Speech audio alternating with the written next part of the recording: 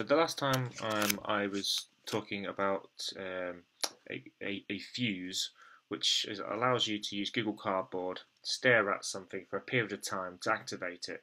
Now that was using the latest version of Google Cardboard, but if you're using an older version of Google Cardboard, say 0.5, then you don't have the cardboard reticule. What you have instead is a gaze pointer.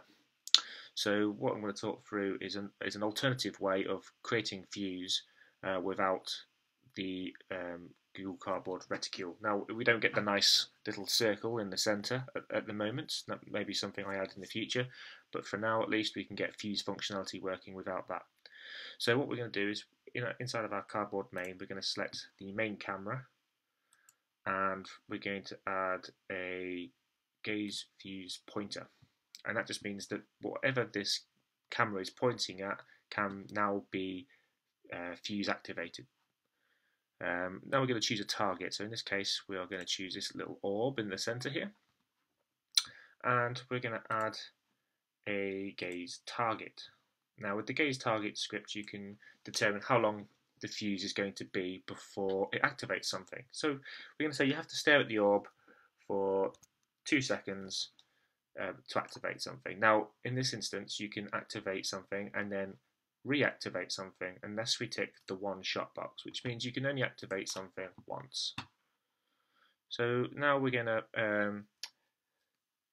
add a consequence of gazing at this for 2 seconds, and we're going to do that using PlayMaker and an FSM. So we're going to add an FSM to this orb, and we're going to create a second state, and now in our first state we want to trigger the second state. In the second state, let's give it a nice action so that it does something. So we'll give it an effect of blink, so that when you stare at it, it's going to blink.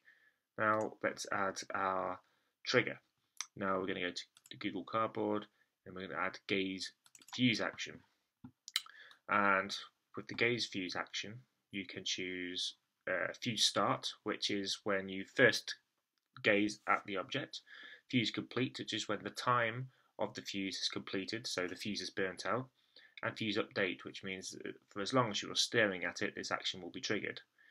And again, a one-shot option. So what we're going to choose is fuse complete, but we have no transitions at the moment, so let's add a transition. We'll call this, we'll do collision enter, and we will hook collision enter to state 2. Okay, and then from fuse complete we will now choose collision enter. And it just means that the collision enter event will be fired when we activate the fuse on this object, which will trigger state 2 and make the orb blink. So let's give that a try. So in order to rotate the camera without the headset plugged in, I have to select the main camera there. You can't select head because the head is locked, but you can select the camera and rotate that. Okay, give this a second to run. Okay,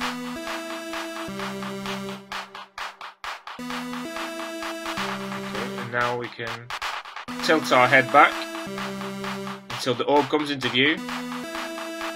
See me looming down on you.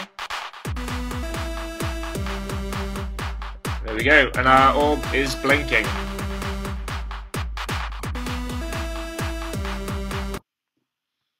And I think that successfully demonstrates how the fuse works.